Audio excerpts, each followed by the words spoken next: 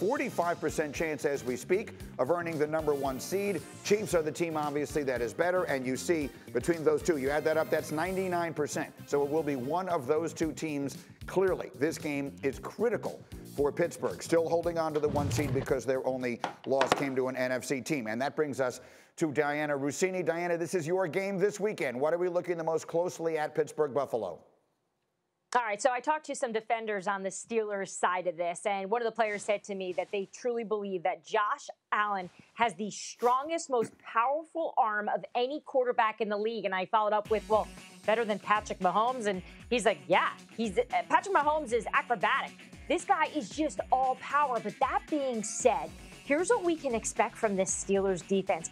They are going to put pressure on Josh Allen. And, of course, your first thought is, well, you may not want to do that, right? Because he's so mobile. He does such a good job of extending the play. But the Steelers have a lot of confidence that they can rush him and force him to make some mistakes. They believe that if they can just take away that deep ball against Stephon Diggs and underneath of Cole Beasley, they can have some success. But they certainly have tons of respect for what this Bills offense has been able to do. As we know, they watched closely on Monday night at Josh Allen's performance against the 49ers, which was just spectacular.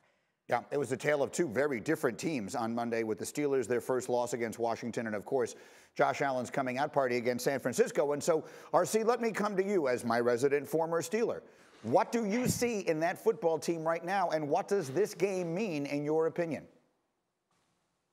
I think this game is huge. I think this game against the Buffalo Bills will say a lot as to how far the Pittsburgh Steelers can go in the playoffs. When you look at a team that hasn't truly had a bye week, a team that's playing these muffled schedules or these schedules that have been moved or have been mobile, I think it's very difficult to continue to be up, to continue to be healthy, to continue to be fresh for all of these games. But you have to, because now they're getting in a situation where they can start to lose playoff positioning, where you could find yourself as the second seed or the third seed, and now playing a team in week 1. And let's be honest, if you continue to lose defensive players, if you continue to not have an opportunity or continue to go away from the run game, not stick to the run game, put everything on a 38-year-old quarterback with a rebuilt elbow, this team could be home at the first game of the first week of the playoffs. And that's not what you want to see when you're an 11-0 team, a team that had Super Bowl aspirations. And so I believe that this game is supremely important. I know that Coach Tomlin understands that. I believe his team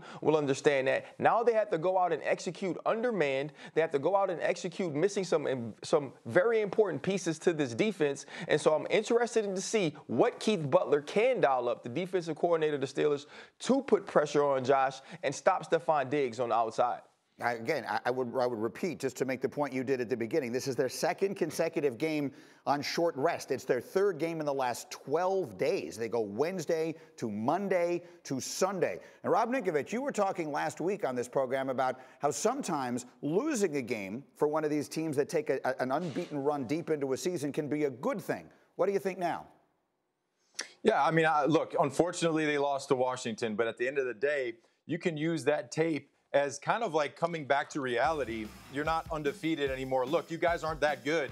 You can put on the tape and show the team. This isn't a pretty filter like on social media where you can take a picture, make it look good, and then everyone likes it. No. This is real life. You put on the tape. You say, look, if we continue to play like this ain't a rental car where you got to turn it back. Everyone knows that you haven't bought this car. You got to go out there. You got to prove to everybody that we are for real. We are the real deal. In the NFL, the easiest way to do that is to go out there and to prove it. And the easiest way to show that you're pretending is, my phone just cut off. No, it did not. We're good. We've got you, Nick. We've got you here. We're good. But let me, this is TV in 2020. He can't hear us. So let's just go single to Ryan Clark, if I could, for a brief moment here, if I can, Jen. And let me just ask you, RC, what's the one thing you need to see the Steelers do to win this game on Sunday night against the Bills? The Steelers need to run the football. The Steelers need to find an identity that says that we could continue or we still can be physical. This is what this organization was built on. We don't show highlights and Heinz feel of the offense and everybody gets excited. No, it's about physicality. It's about putting your face mask on another man's face mask and bending his will. The Pittsburgh Steelers have gotten away from that. The Pittsburgh Steelers now lose Bud Dupree. So let's start the physicality up front with the offense, with Marquise Pouncey, with James Conner returning. run and then move into the play action pass. Be a team that can pick up 3rd and 1 and 4th and 1 and not be at the bottom of the league.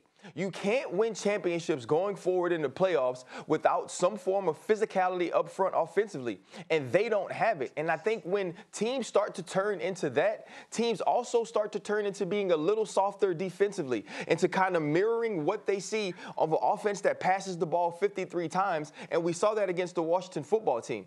The Pittsburgh Steelers have to get back to who we thought they'd be at the beginning of the season, which is a team that would stick with the run, now go to play action pass, and dominate you defensively. This is a perfect week to show it, but it's also the week they have to show it if they want to be the #1 overall seed and get out of the first week of the playoffs. Yeah, Diana, what are you hearing from Pittsburgh about their level of just self-confidence based upon that defeat? Everyone had sort of questioned their record anyway. Now they lose a bad game. What is your sense coming out of that locker room? Yeah, much like what Rob was alluding to, I think losing to Washington probably was the best thing to happen to this team. I've heard over and over the years of covering football, sometimes when you win, it camouflages some of the mistakes when you're taking a look at those details. It's after a loss when you really grind the tape and you look at the improvements that need to be made. So while they know that they are not a perfect team, after losing to Washington, they realized they need to make some corrections here. And Mike Tomlin apparently has run a pretty tight ship this past week, talking to players this week, just kind of getting a vibe of what the tone is. And it isn't anything different. We know Mike runs a tight ship. But in terms of the expectations this week, these guys are coming to play in Buffalo. Thank you for watching ESPN on YouTube. For live streaming sports and premium content, subscribe to ESPN+.